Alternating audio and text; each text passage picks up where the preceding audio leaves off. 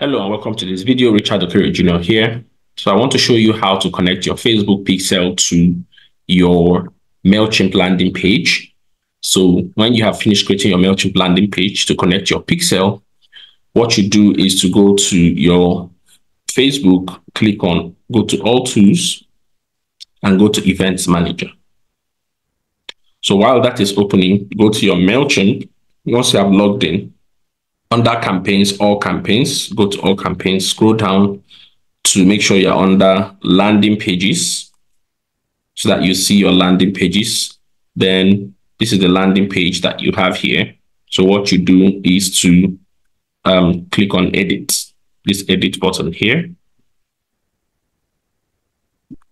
So once this opens, the events manager, go to the events and go to the data source. These are your data sources. You have the tile visuals, you have TD Africa, but I'll copy this, copy the ID here, and then go to your landing page, scroll down, under settings and tracking, click on edit.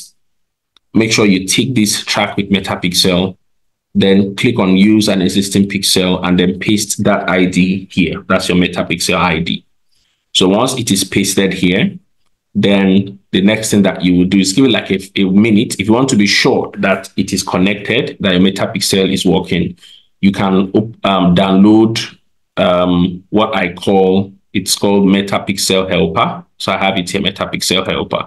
Is an extension you add to your browser that tells you whether a page has Facebook pixel on it, metapixel on it or not. So you can just go to Google Web Store, search for it on Google. Once it opens, click on this.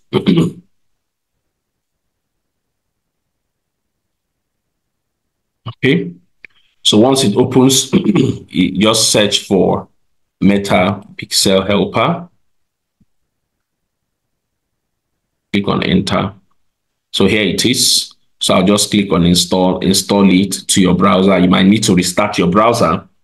Immediately you install it, just restart your browser so that it will take effect. This icon will start showing here.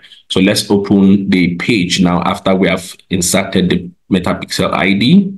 So we'll right click on the MailChimp landing page link and open it. So once it opens, you can see that it is showing me this here. That means the 2 is showing here. That means there are 2 pixels here. There's 1 pixel found on MailChimp and it's connected. So the next thing I need to do now is to connect events to this landing page so that when people click on particular places, especially your form button, it tells Facebook can track that person as a registration or as a lead.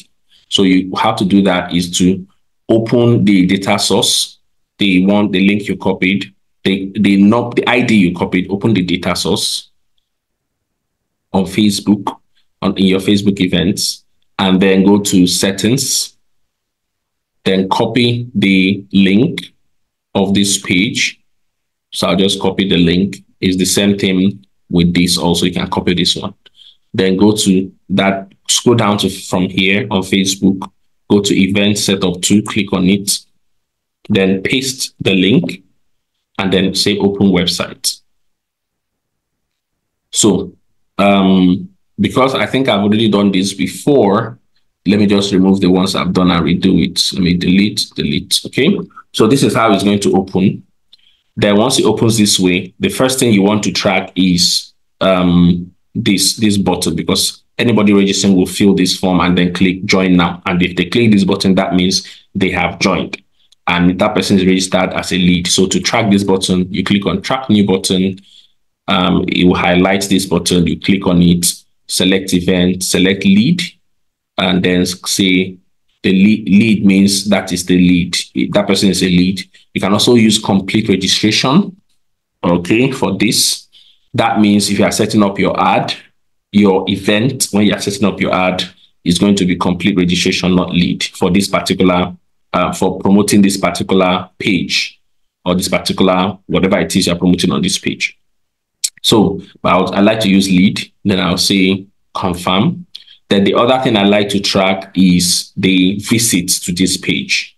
So to track visits to this page so that Facebook will keep on tracking visits.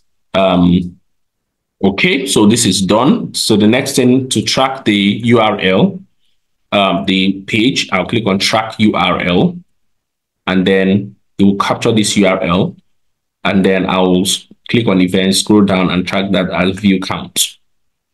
Okay, so anybody who visits this page, we'll just track the person as a visitor, so it's called view count. Then I'll click on confirm. And those are the two things that you need to really capture on this part on your landing page. So that once you are done with this, the next thing is go and set up your ad and make sure you're setting up your ad for leads, and then sending them, of course, to this particular page. So that is that on how to do this.